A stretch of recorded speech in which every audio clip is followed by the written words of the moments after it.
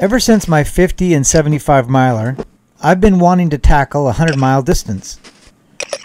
Early Saturday mornings, I get up at 4:30 and get ready to head out on the local Issy Mountains.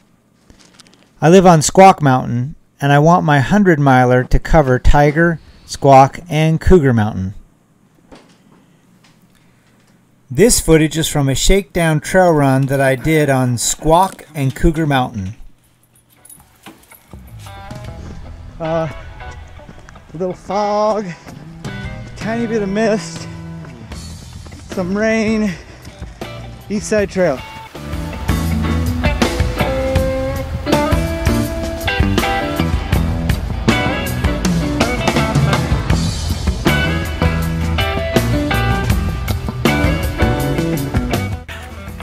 So, Wilderness Cliffs Trail, Cougar Mountain.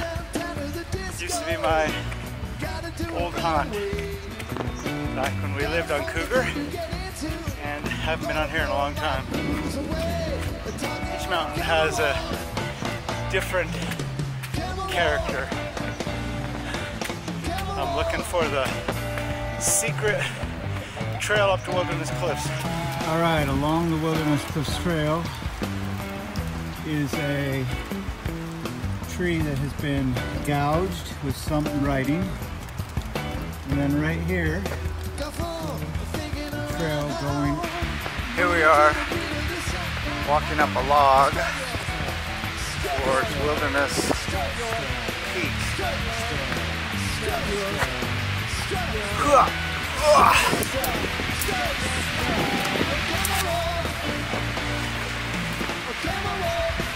All right.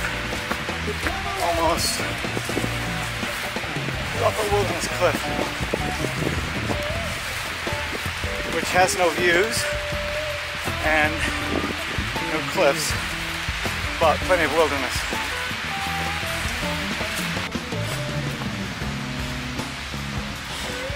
Taking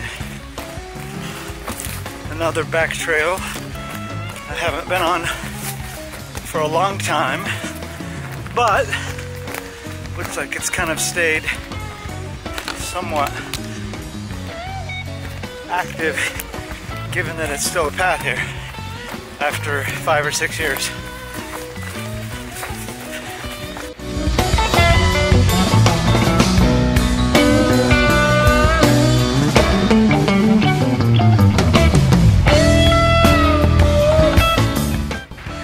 This is what I eat on my trail runs.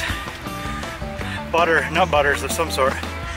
This is one I like because how big it is, and it tastes good, and it has this nice, easy to twist off cap.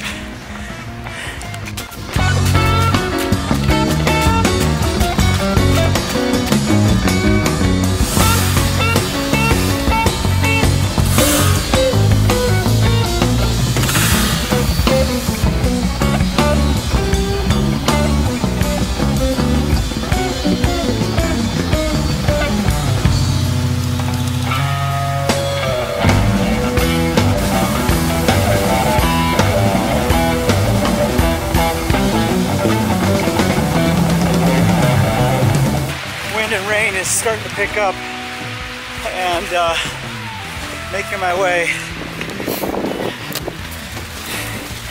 down through the forest.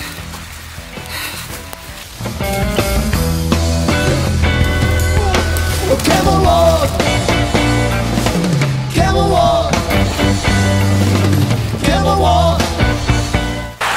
So, running along 900 for a short way until Squak